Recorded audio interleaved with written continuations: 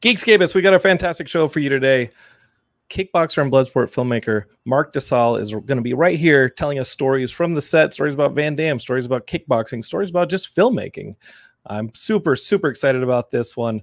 Let's get to it then. It's all coming at you on a brand new Geekscape.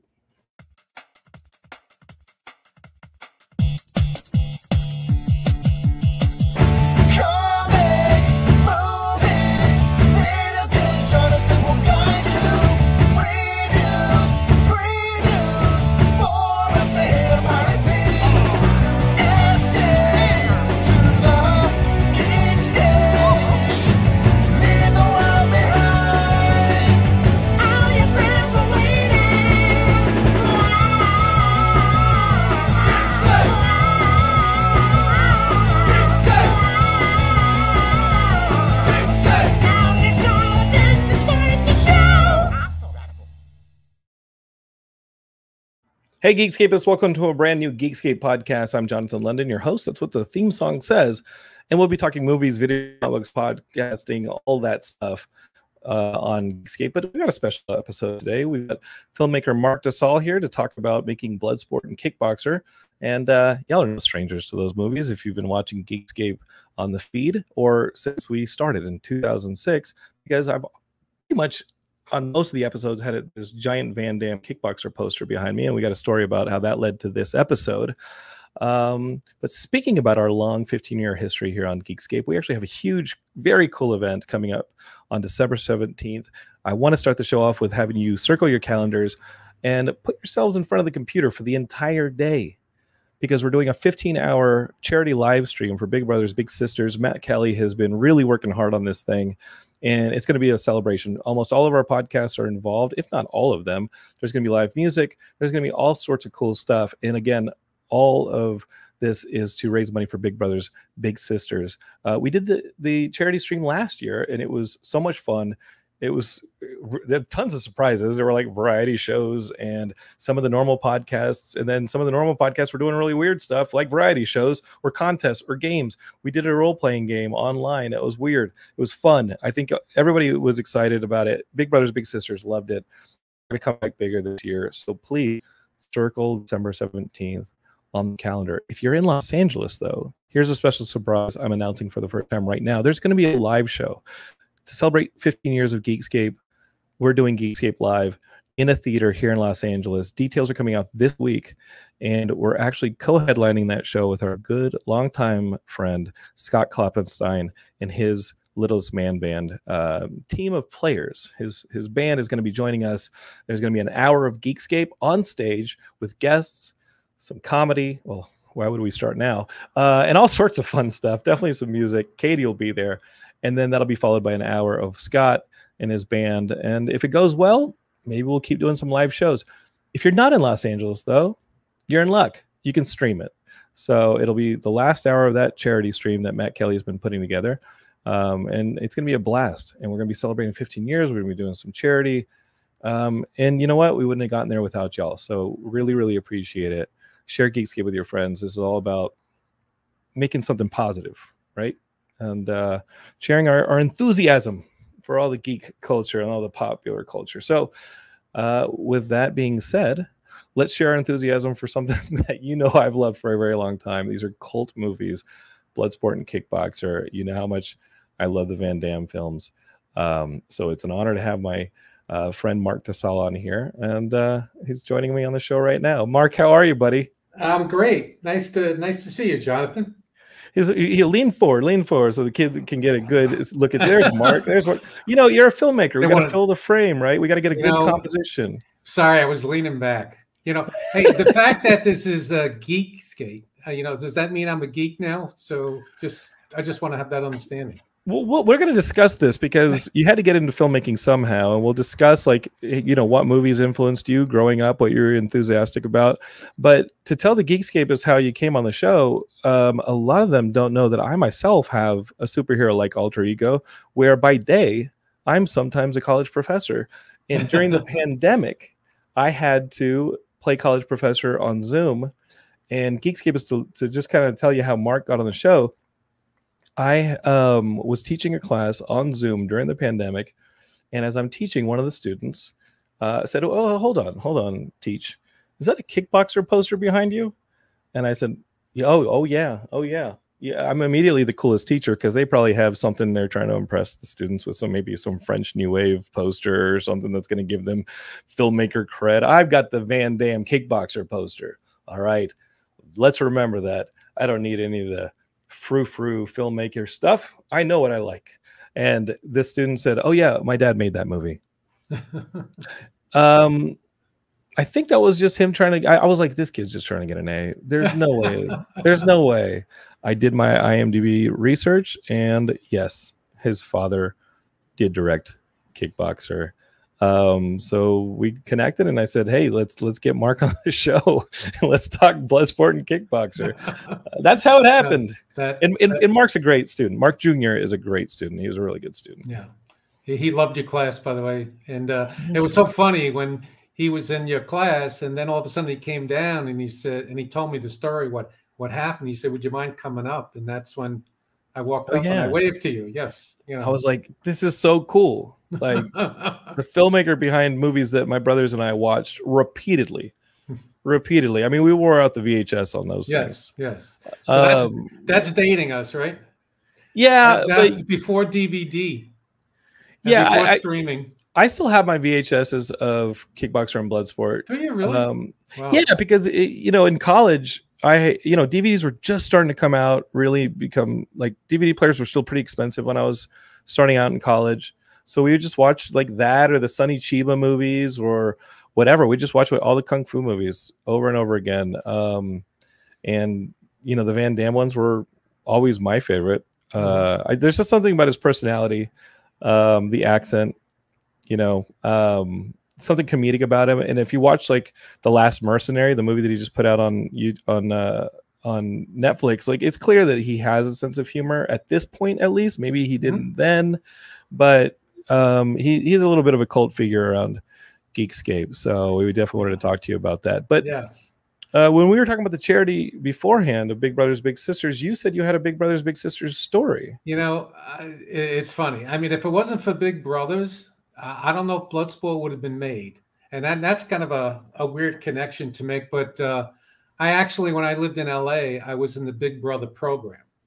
And they gave me this kid, which they thought it was a good challenge, this kid named Rico, who was, his father didn't have a father. His mother was raising him. And he used to break dance for money in Santa Monica. So anyway, I became his big brother. And he loved ninjas. And let me try and shorten the story somewhat. But when I was first looking to do movies, when I was in LA, I said, okay, first thing I got to do is find a script. And I, reached out to writers, and they sent me scripts. And this one writer, Sheldon Lettich, I liked his writing, but what he sent me, I didn't resonate with. So he called me one time and he said, "Hey, how would you like to meet a real ninja?" And I said, you know what? I said, if I can bring my little brother with me, then absolutely I would do that, because he loved ninjas. And that's when he introduced me to Frank Dukes. And then Frank Dukes told me the story about fighting in the Kumite. And I engaged the writer, said, let's write this script. This is the movie I want to do. Because I was a big Bruce Lee fan, But anyway, that's how it came to be that I met Frank Dukes. It was because of the fact that I was a big brother and I was doing it for my little brother. So that's insane. Isn't that insane? I know that's good karma though, right? It's it's serendipitous that it was Frank Dukes that he had that story. There have been rumors that that is a story true. How much of that story is true with the story that led to Bloodsport and this and that? I don't know how much you illuminated on that in making the movie. I don't know. I don't know if it was true. What Frank told me is about he used to fight in these underground fights that happen every 5 years. And, then we just had the writers, write the story and brought in additional writers. And anyway, it was one of those things that everything happens for a reason. And, that was my first movie. I remember when the film was released, And I was living in LA, and I went to, it was on Hollywood Boulevard. It was the fourplex there. And I remember opening night. Again, this is my first movie, so I didn't know people were going to like it, hate it, whatever. And and I remember there was a long line, but you didn't know what movie they were waiting for. So I remember asking the last person in line. I said, you know, what are you going to see? And he said, Bloodsport. I went, yes. Good. It was fun. And I got to tell you that. Yeah, go ahead. No, you got to tell me what. I was going to ask you your origin, but we'll get to that. The Bloodsport fans are just incredible. You know, it's one of those, it became like a cult picture. I mean, it was just, you know, it was done for like $2 million. It was, you know, it was a low budget, you know, but it had heart. You know, it had Van Damme as his first starring role. And we had like a lot of fun. I went looking for Bolo Young because I shot it in Hong Kong. And like I said, Bruce Lee was. Yeah, Bruce you're an Enter the Dragon fan, yeah. Yeah, and then I said, oh, Bolo, I got to find him, you know, because I wanted it to be a menacing opponent, you know, for Van Damme, and it all worked out. And it's amazing. Bolo's he's so gentle in real life. He's a singer. I mean, you don't expect him to sing, you know, but he's kind of a singer. And I said, it's like it blows your mind sometimes but when the camera starts, he's in a different persona, you know. So I didn't even tell you this. A music video that I shot in 2004, I based loosely on Bloodsport. The way I pitched it to the band was a guy enters a Bloodsport to impress his girlfriend, and I had everything down to the bad guy look at the good guy and go, it clenches fist in his face like Bolo Young does when he's got Jackson's bandana and exactly. He's like, "You're next." That whole thing. Yeah, the band was called Houston Calls, and I did a video for them, and I totally forgot that I made that video until just now talking to you about Bolo Young. Who the stories that I hear about Bolo Young is today in LA. He now lives. I think he lives in like South Pasadena or that kind of area, and he and his son looks identical to him. But if you go to the right gym, whatever gym they're members of, you just see them like hanging out at the gym. They both are ripped still, and he looks just like his dad. The first time I saw him was Enter the Dragon, and that's just such an incredible movie. That's one of your influences. Tell me about like where you grew up and like what got you into making movies. I grew up in New York. You can probably tell from I still have my accent, you know. Born and raised in New York City, and in my late 20s, I started off as a public accountant, and I moved to LA, and just after being a beach bum for a couple of years, I said, "Oh, it's time to start to do something." You know, when I was in New York, I got influenced into the entertainment industry because I was with a company that we used to produce live shows across the United States. Mostly it was rock stars, you know, or Stevie Wonder or Leon Russell, people like that. So, and then when I moved out, when I went to visit a friend in LA, I fell in love with Marina Del Rey in California, and I said, I'm going to go live there. And but by that point, you were already a film fan, like you said. You're a fan. I was a film fan. Yeah. I was always a film fan. You know, so what were like the movies that you watched and you said, hey, this is pretty awesome. I don't think I'm ever going to be involved in them, but I have an appreciation for film as a fan. Mm-hmm. And eventually, I guess, moving into LA and being in the vicinity of those kind of people and meeting some of them, you made your way in. But what were some of those early movies that you're like, okay, I'm starting to get a little bit of the language. I'm starting to get a little bit of the appreciation for this art form. You know, I think, well, like I said, the Bruce Lee phenomena, and I always wanted to say, gee, I'd love to do an American version of like a martial art movie, because most of them were from overseas, from Hong Kong. But I liked, The Godfather. I mean, Terminator. I mean, I loved action movies specifically. So they always appealed to me. And it was something I always felt that I wanted to do. I didn't go to film school. The first thing I made was a video called Imagination Library. It was just a lady telling stories, to a bunch of kids. And that was the only thing I did before Bloodsport. What was that video and how'd that come about? So you're a beach bum. You're out here. Yeah. You left the accounting behind. Yes. And at this point, I'm guessing you're in your early mid-20s, and you're like, okay, I gotta start figuring out what this looks like. Yeah. I gotta start putting this together. And I swear to God, I said, oh, I'm in LA. I might as well make movies. In this first one, like, what is that? This it was just something that I got my feet wet with, that I directed. There was this lady who just was a wonderful storyteller, and I said, oh, this would be great for kids.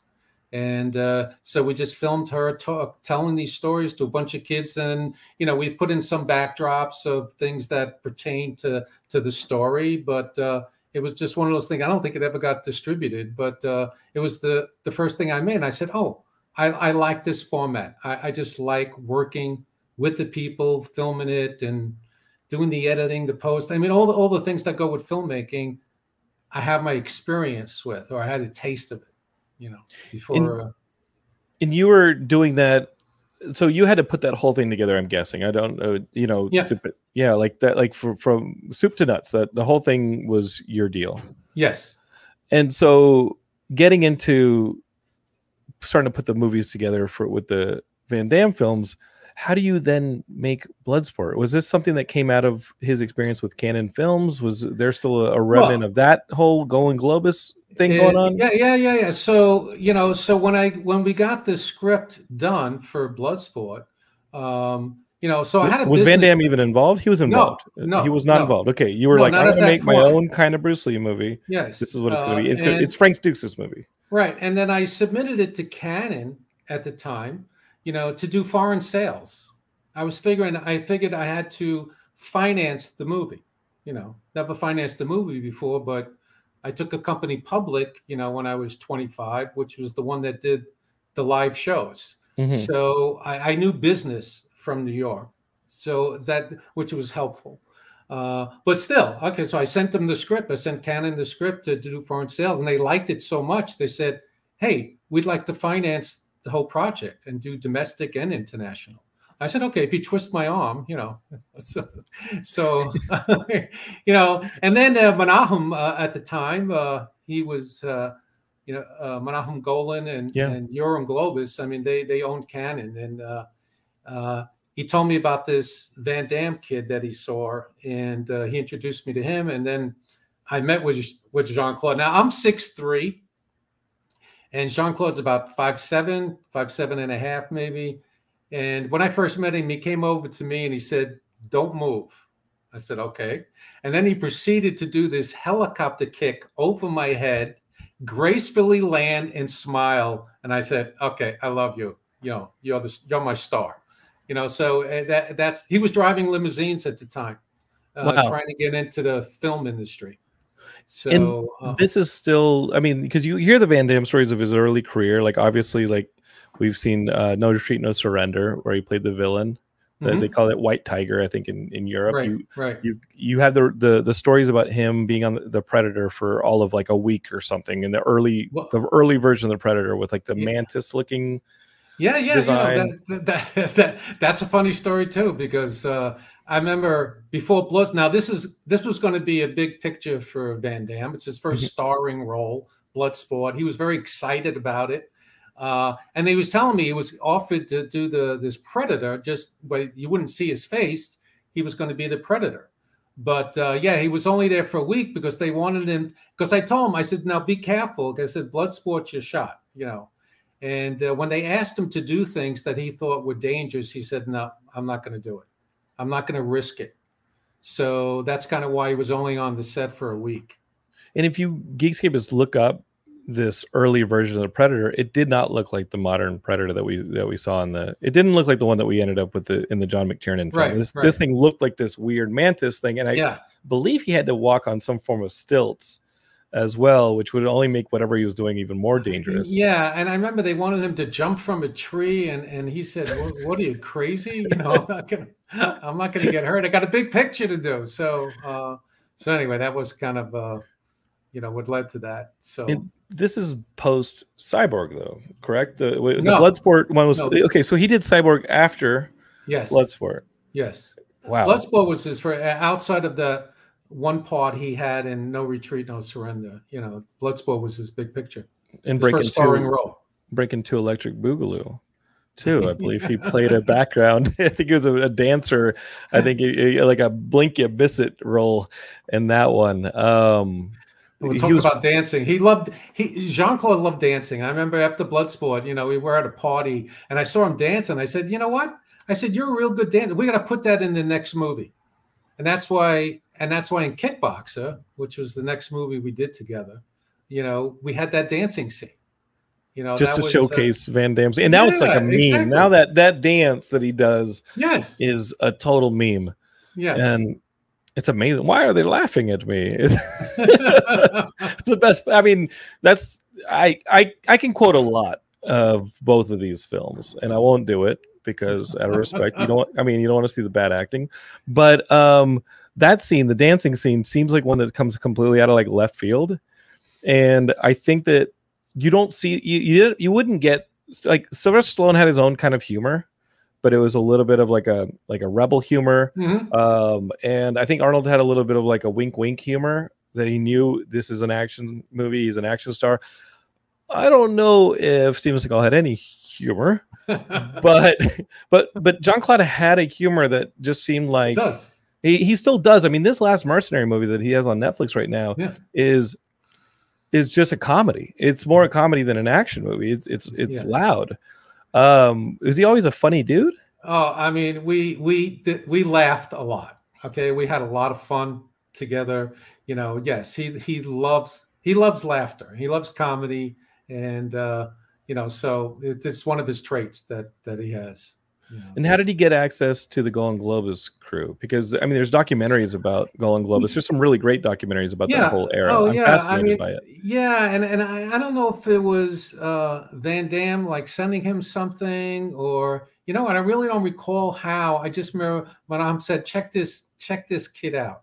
You know, this was after they said they were going to do Bloodsport, which is even before Van Damme was confirmed just to come on board. So. They just like the script a lot. So, but I don't remember how he got to him or whether it was just somebody mentioned it to him. I remember him telling me, check this kid out, you know, for a potential. And then the Forrest Whitaker stuff, like Forrest Whitaker. Yeah. I mean, it was like, it was during casting that Forrest Whitaker came in and I said, I like him a lot. And you know, this is early on in his career as well. I think he did one other movie at the time. Fast Times at Ridgemont High. Yeah, exactly. Yeah. Like he was the football player in Fast Times at Ridgemont High. And I think the next time I see him in like a starring role was Kickboxer or Bloodsport. Yeah. And then you know, there are a lot of good people that we'd seen from the 80s here, like Donald Gibb. Like Donald Gibb, you only really know him from Revenge of the Nerds. Like had you seen him in Revenge of the Nerds prior to then putting him in Bloodsport? Yes. But I remember him coming in during casting, and you know, I fell in love with Don, and you know, he had all these biker shirts, and the funniest thing is in Hong Kong, Don Gibb is like 6'6", I'm 6'3". The two of us walking down the street, a lot of people are shorter in Hong Kong. I mean, we stood out a lot. Think of basketball. You know? They think there's a basketball team in town. They probably think you're the Washington Generals and the Globetrotters are going to do an exhibition or something. Yeah. So you cast him, and then this. But some of my favorite scenes are like the ones. How much of this was ad lib stuff, like "I'm not your pal, dick face," and stuff like that. Like, I can quote the movie. We can keep going. But how much of this stuff was ad libbed? How much of this stuff was in the original scripts? What's the process of working with these actors? How much? Yeah, I mean, like with any film, you know, I love the ad libs. I love the improvisations that happen, you know, in the moment. You know, that happens all the time, and some of them work and some of them don't. You know, but I always encourage all the actors that I work with, you know, to come up with stuff or you know to discuss a scene, and we're constantly changing dialogue. I mean, you know, up until you shoot every scene, you know, the script is a living thing that just goes through that evolution, no matter what, you know, so, which I love. I love that fact, you know, that you could always change it based on what happens. In my, I don't know if you're familiar with the Notorious Nick, was a movie I did that was released last month by No. Lionsgate. Oh, we got to watch that. Yeah. What's the story on that one? It stars. It's a true story. It's about this guy Nick Newell. He became an MMA champion, and he was born with one arm.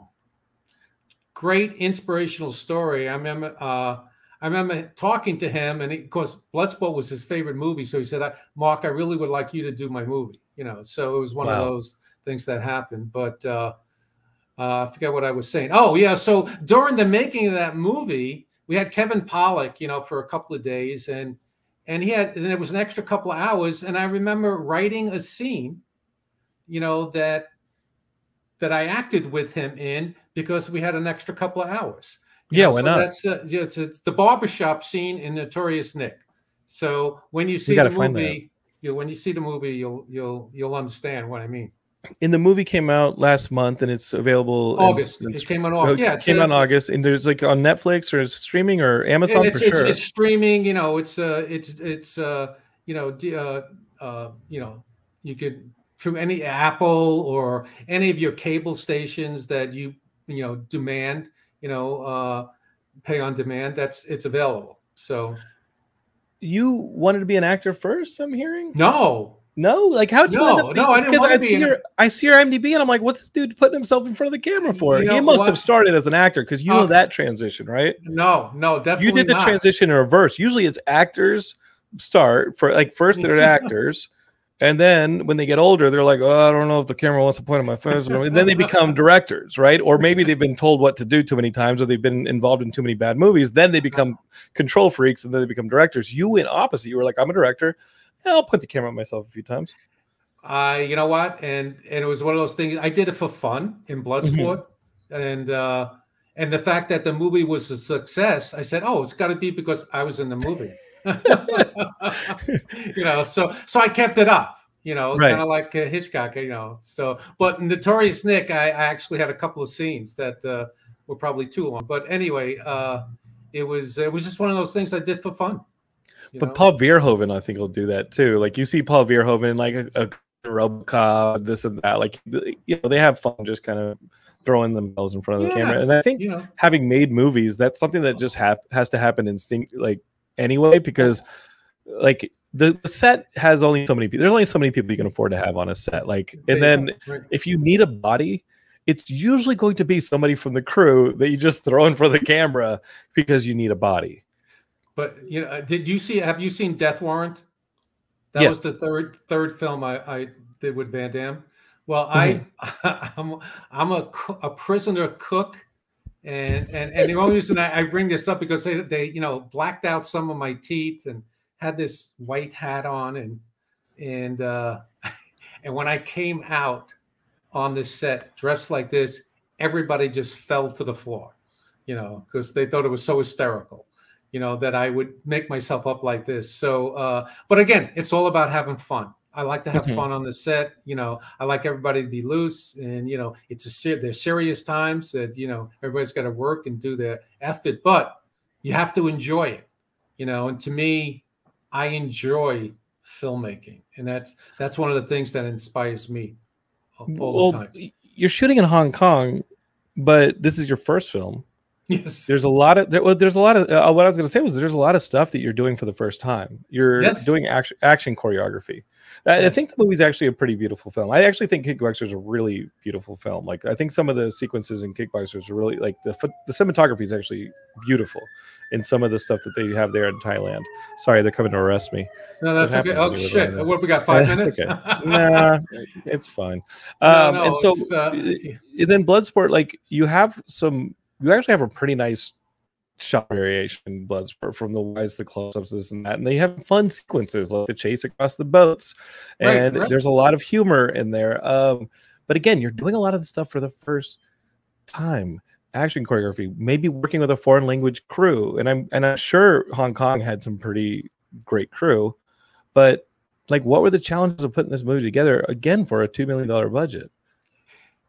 A lot. The challenges were a lot, and I think what's helped me a lot. I think growing up in New York, where you have to learn how to survive. Okay, and I think I got my bullshit antennas when I was 12 years old. Hold on, You know, I think getting Mark froze to a know little bit. people. But Am I frozen? Mark, you there? I'm here. Did he freeze Can for you hear me? y'all? Because you froze for me. Okay. Go ahead. Yeah, there you go, Can you hear Mark. me We got now? you back. Yes, Yeah, sir. no. I was just saying, it's one of the things you learn growing up in New York is confidence, and you know, I never was afraid of taking a risk. You know, when I think about it now, I said, "Holy crap!" I said, you know, I went to a foreign country and shot my first movie. Yeah, not knowing much, you know, just doing that one little video beforehand. So, so certainly was a challenge, but I didn't think anything of it at the time. I just put my heart and soul into it.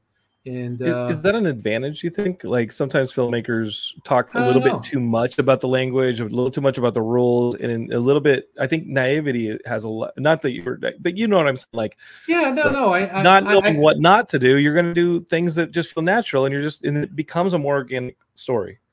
I think a lot depends on the individual. You know, I don't know if it's an advantage or a disadvantage. You know, maybe for some people it may be, and for some people it's not. So I just approached it with, because I love movies. I look for every casting member on that. The choreography that I worked on too. It was just, I wanted it to be good. You know, and and I look at it, and I approached it as a movie fan. And I think that's one of the things I said, what would I like to see? And that's what I did.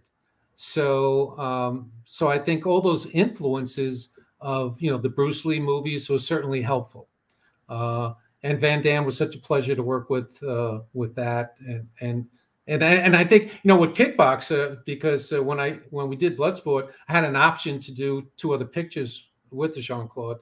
And it's funny how Kickboxer came out to be, is that I was reading an article in the Wall Street Journal. And it was an article, you know, maybe this big. It talked about Muay Thai fighting in Bangkok, and that in the history of it, they used to use broken glass and resin on their fists. And I said, wow, that sounds cool. And then I wrote this story, Kickboxer.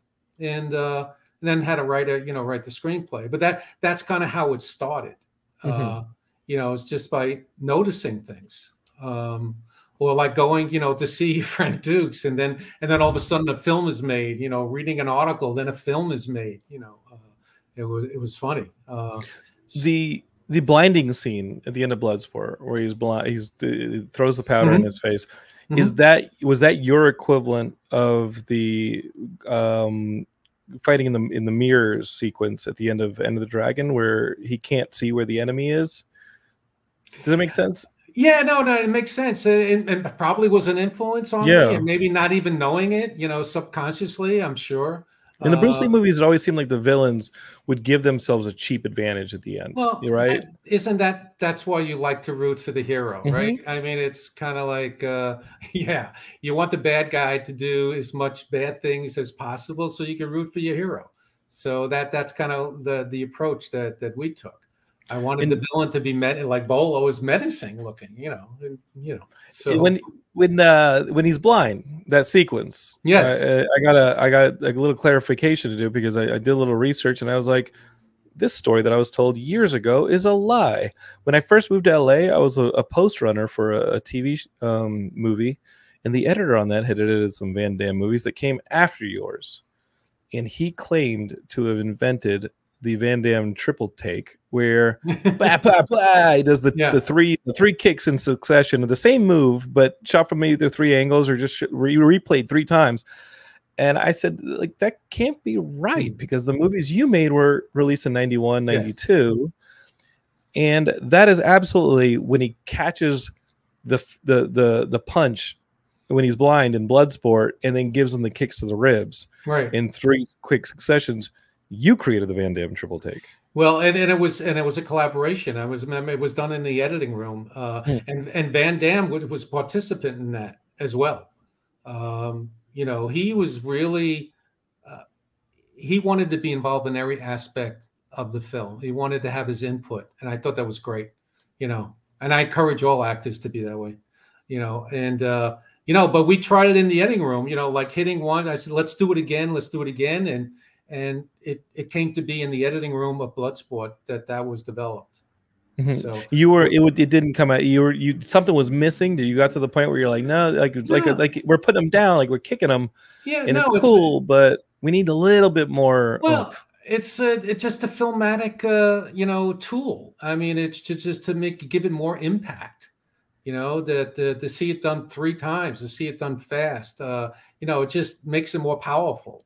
You know, and you'd seen that in other movies, like other action films. You'd see that. That's why I call it the Van Damme triple take, because I don't think John Woo uses the slow-mo, and he was working around that time. He's using the slow motion stuff pretty heavily, but he wasn't using triple takes. Yeah, and and then earlier when you have like the Castle films and all these other, you know, these films of the 80s, Walter Hill is who I'm trying to talk about. Like you have those Walter Hill films, like he's not using triple takes either. No, it was developed in the editing room, and like I said, and Van Damme was one of the ones, and the editor and myself, and then it was done there. So all on a Steam Deck.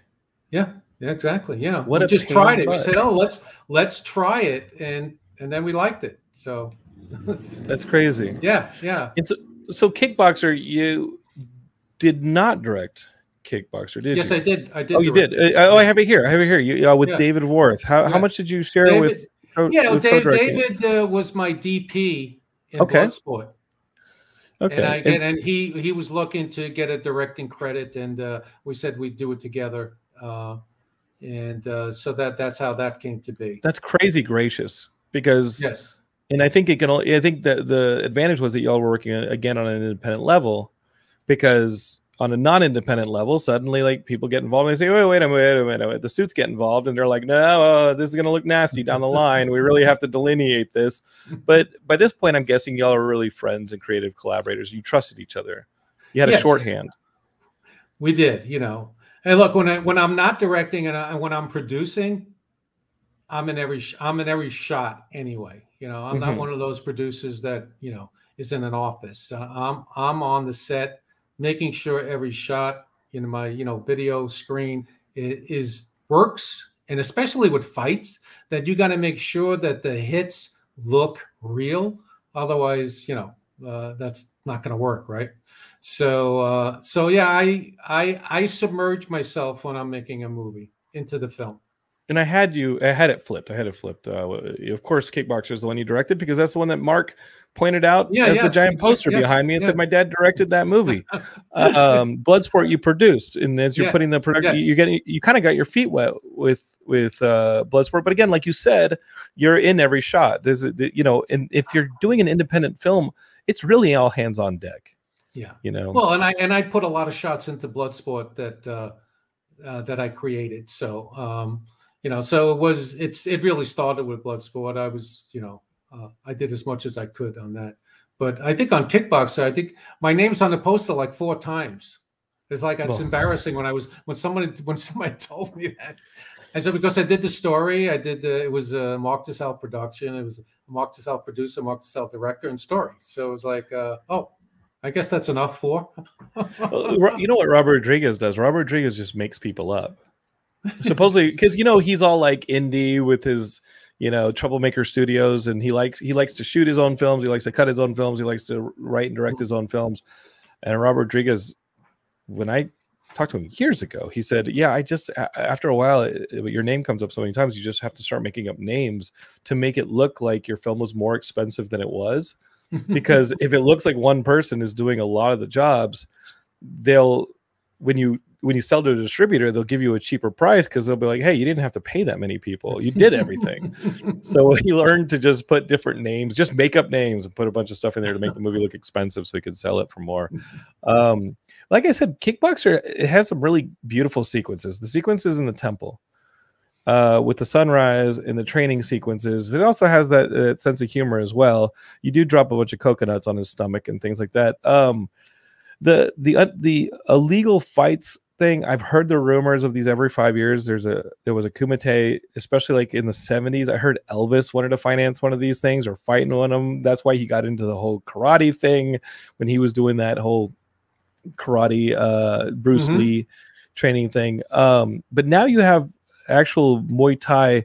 How much did that research involve, and how did you find Tong Po in that one? Or not Tong Po, but yeah, Tong Po, the villain in Kickboxer. How did you find them? That happened to be Jean Claude's best friend, and yes, and Michel Keezy, and you know he was there on Bloodsport, and Michel was a great guy. They were best buddies in from Belgium, and Jean, I remember Jean Claude in Kickbox. He said, "Okay, Mark," he said, "I have a surprise for you." I said, "Okay," because we wanted to look for the Tom Poe, you know, just like with Bloodsport, you know, we find out Bolo Young for Kickbox, and he had makeup done on Michel Keezy, you know, with the hairdo and the shaved head, and he said, "How about him for Tom Poe?" And I said, "Wow." I said, "First of all, he is a fighter." Okay, and he knows how to fight. Him and Jean Claude used to spar all the time. So, so we said, sure. You know, one of the things that a lot of people stay away from. I love working with new talent, and when you see something and your gut says, yeah, that's going to work. Like like with Van Damme, like with Jeff Speakman in Perfect Weapon, like with Russell Carpenter. You know, I brought him in as a DP for several of my movies, you know, before he did a feature film. And he won the Academy Award for Titanic. Or in Death Warrant, it was David Goya's first script. You know, not Demonic Toys, because I always thought Demonic Toys came later. Or you remember Demonic Toys? David Goya written that one as well. David Goya, this was his first script that got made into a film. You know, again, it was new talent, but you know, it read good. So you know, David's done pretty good. You know, after that. So Dark Knight did okay in the theaters. It was all right. Yeah, that whole Batman thing may have done okay for him. But it was like with Notorious Nick. I used Cody Christian, you know, and he was popular in TV series, but he would always say nobody would give me a feature film because I never did one before, and that didn't stop me because, again, that's part of the confidence in making something that you feel is right. Go with it. Go with your gut. Go with your heart. Whatever you want to call it, you know. And if you think it's good, others will think it's good. So, did you have doubters? Did you have somebody who was like, Mark, don't do this movie, please, don't fight this guy, he's crazy, you're freaking crazy? Everybody says that, you know, because that's my reenactment of the concrete block scene from Kickboxer. Don't fight this guy, please. Yes, please. Right? Don't fight this guy. People in Bloodsport, they come up to me all the time. They said, I can recite every word to that movie. You are going to make him walk again. Yeah, that whole thing's awesome. I made it and I can't, you know, but I'm just saying, it's like, I love the fans for Bloodsport, you know. And matter of fact, we're working on a remake right now. So a remake of Bloodsport, or a sequel? It's a remake. Okay, yeah, that's all I can say about it right now.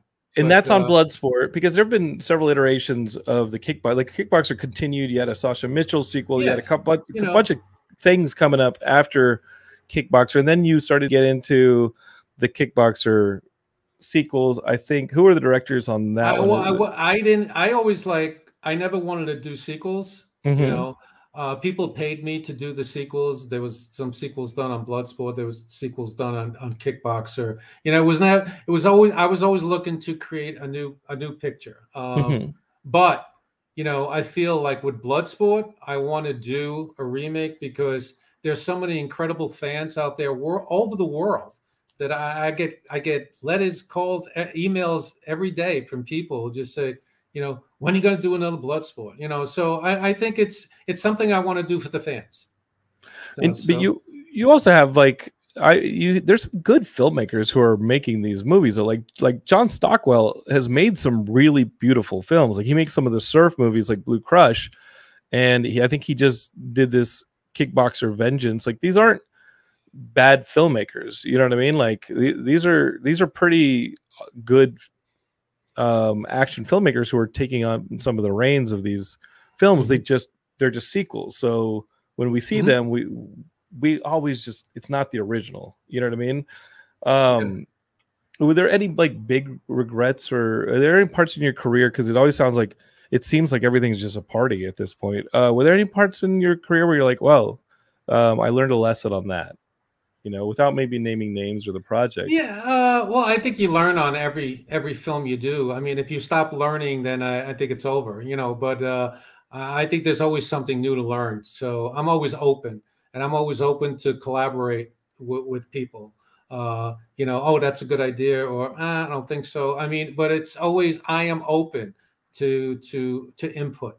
You know, a lot of people are closed-minded, or they want to do it a certain way. That's okay. Every filmmaker is different. I mean, if you give the same script to 10 different directors, you're going to have 10 different films, right? So, you know, it's personal choices that you make in doing a film, which are thousands and thousands of choices, from wardrobe to sets to everything, to scenes.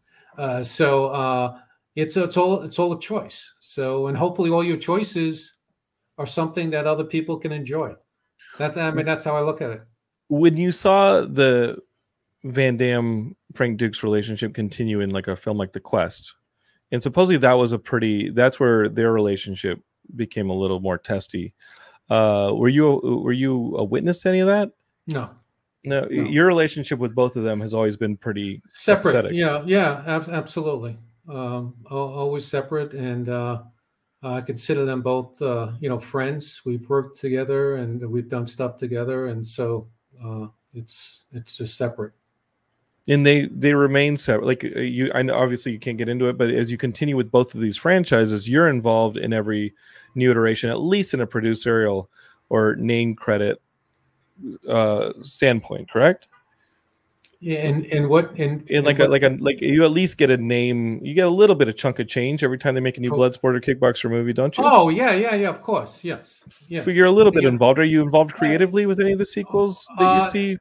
You know, not for Bloodsport that happened, but on the remake, absolutely. I already have the creation, but you know, and the Kickboxer sequels, no, I was not part of. You know, but they certainly had to pay me every time to do that, you know, and it was just a choice I made not to be involved, but to work on new movies was my choice at that time. That's not a bad gig, though. You know, you make a little bit of change, but you're freed up to continue pursuing. I think it's great. Yeah. I think it's like at one point it was like I was making more money not doing movies than doing movies. You're losing money doing. I know that. Like my producer and I talked today about, we have this budget. We're paying somebody to itemize a budget for us to film, and we're talking on text like, wait, are we splitting this? Or are you paying for this one? Or who's paying for this draft of the budget? Like, are we doing this or not? I'll Venmo you. Yeah, you making movies, people don't think that there's a lot of upfront costs before anybody agrees to pay for the movie. You make artwork, you make pre-production material, and somebody maybe hasn't written a check yet. Yeah, you can definitely lose money trying to go your own way and film. Sure can, you know, but you also could create, there's very few situations where you can create an IP and an intellectual property by writing. I mean, my son just realized that now, because, you know, he wrote his first script and at first I was going, oh, geez, I wonder what it's going to look like, you know, and I was pleasantly surped that the script is really good. I said, isn't that amazing that you can create an asset, you know, like that? And then what that turns into, and then, you know, sequels, remakes, prequels, and all the things that can happen when you create something like that. It's I think it's amazing. I always encourage writers, you know, write, and you know, you never know that you're going to get something that's very valuable. So yeah, so that anyway, that's just something. I think it's funny. In Geekscape, I know we're streaming live on Facebook, YouTube, Twitch, and Twitter. If y'all have questions, like, please leave them in the comments. I won't keep Mark too much longer. Okay. But the whole point of having you here was to talk a little bit of filmmaking, talking a little bit about these two seminal films. Death Warrant, obviously, we haven't talked about that much, but that's the film where he's in prison. I just remember the chains hanging down. That felt like that Henry Dean Stanton film or sequence in that very first Alien, Remember where everything's super dark and you just have the chains, the water, and the cat hissing at him? That was the parallel I always got when I saw a lot of the visual influence in Death Warrant. Were there other visual influences for things like I feel like Enter the Dragon and that whole island tournament sequence, or the location had an influence on Kickboxer. Where were you pulling some of your visual influences when you were in the director's seat? You know, and a lot had to do with when I was shown, like, you know, you mentioned where we shot, you know, where all the statues, they were beheaded, and that was historical. No one was allowed to ever shoot on that land. I just happened to have a good friend, Charles Wang, who's not with us anymore, but he owns Ceylon Films. And they were the Panavision agent for the Far East, and he got me to go on this place that I was like, wow, this is incredible. You know, this is things you can't build. They're just beautiful. And I remember, you know, arriving there at like 5 o'clock in the morning because we wanted to get a sunrise shot. You know, and it was so eerie. It was so eerie. You could like hear things. And I remember talking to one of the locals, and I was telling them about, well, you know, the ancient warriors like kind of talked in Kickboxer. He said, "How did you know?" I go, "What do you mean? How did I know?" He said, "Yeah, that's what happens." I said, well, "We just wrote it. We didn't think it was true, but he was saying that's how they feel there, you know." So that's where that was like $1 million set that we didn't have to pay for. Incredible. You know? And that's one of the things, you know, with Kickboxer, I got 5,000 extras that I didn't have to pay for because my friend gave me a Rolls Royce to use. Okay. And when I was telling him, geez, I really need to get 5,000 people, but I can't afford them. And so he said, well, if you give the general maybe the Rolls Royce for the weekend, he'll give you his soldiers. And that's exactly the deal I made with the general. He gave me 5,000 of his soldiers to be the extras, you know, during the kickboxing matches. I mean, it's, that's incredible. And some of them have to dress up. Like that last kickboxing match, they're in like suits and stuff. Yeah, you know, yes. And you know, it was one of those things where you got to use your relationships. You got to use what you need to use, you know, to expand things. So it's funny how things work out, you know, like that. But that's those the are craziest interesting stories, right? Isn't that something? Wow. Yeah. I mean, we got a question from Bold T over on Twitch, and he says, "Well, like, which actors today remind you of Van Damme in his prime?" I'm like, I like a Michael J. White, or you know, one of these martial artists. Like, do those remind you of Van Damme? Like, he has a very specific type of charisma. Do you watch action films now? Oh, absolutely. You know which one I really enjoyed recently was the 10 Rings, because I thought the martial arts action in that was superb. You know, the bamboo sequence is fantastic. Yeah. No, I still love watching. I still learn, you know, watching other fights and other films, and the choreography that's available today is just great.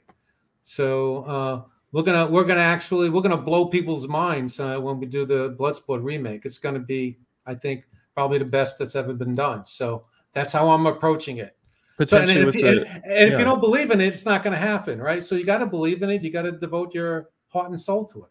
And keeping your eyes open for, I'm guessing, unknowns again, because that's where you like. That's kind of like your thing, is betting on unknowns and kind of trying to, because that way audiences don't walk in with preconceived notions, which I think can be detrimental to the story you're going to tell. Right. It's true. It's true. So, well, we'll see. I mean, you know, so I know. It's fun. I listen, if you can convince me as a kid that Dennis Alexio and Van Damme are brothers in any way, like if you can pull that wool over my eyes, pal. He's like, Mama and Papa, they could not get along. They raised me in France. I was like, that's your razor thin explanation for why y'all could not have been different. I mean, listen, you got to take a DNA test, pal. I hate to tell you. I hate to tell you guys. This dude's like Italian, and he's got the Jerry curls and everything. Right? And then Van Damme's like, what is that about? That's hilarious. Isn't that funny? You knew when you were shooting it, you were like, "Oh boy, let's just roll with it." Let's go. You know, but you went with it, right? And watching it. So oh, we just wanted to see people get, kicked and this and that. We just wanted to see the flips. We just wanted to see all that action going down. We loved it. Those movies are huge. Would you work with Jean Claude Van Damme again? Sure. I mean, like I said, we formed a good relationship many years ago, and absolutely. Absolutely. So I'm guessing some of these new Bloodsport fighters may need a mentor. I'm not getting anything out of you. I'm not even going to try and get. I promised I wouldn't do a getcha on that one. But I got to tell you, the influences on this from these films.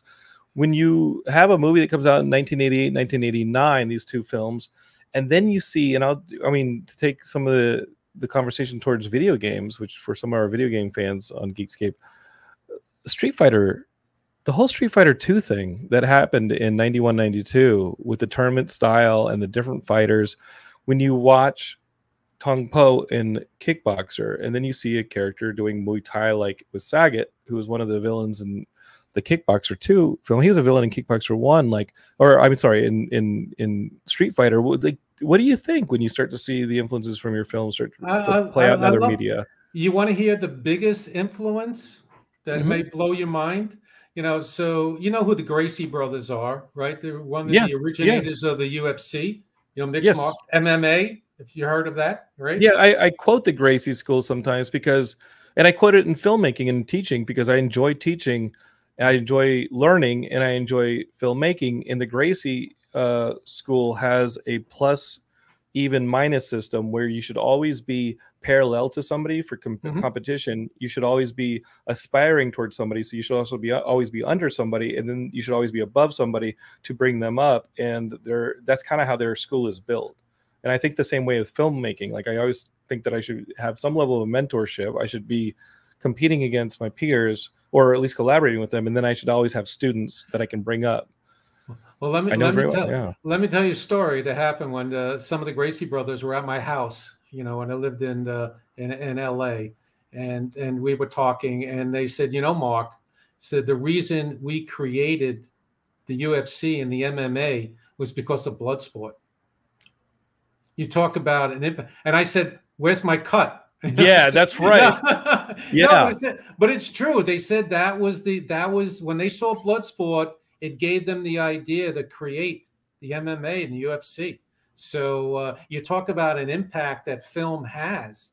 It's amazing sometimes, how a film can impact certain things. But that's probably one of the biggest now is, the MMA incredible. And the UFC is like, multi-billion-dollar industry, but it all started from Bloodsport. Isn't that the problem is, those are two guys you can't exactly hang from their feet off of a bridge and shake the money out of. So they made a ton of money off of your influence. You can't listen, like, if somebody had started like a video game tournament off of you, like, maybe those pipsqueaks you could have figured out how to get some money out of. But geez, that's a huge one. Yeah, it's an entire cultural league now. Like, that is massive. The fan base is crazy. I know, and I love that. The fact that I felt that I had something to do with that. Doesn't matter getting paid or not. I mean, it's just at least get tickets for life. Exactly. So anyway, free I just thought that was interesting.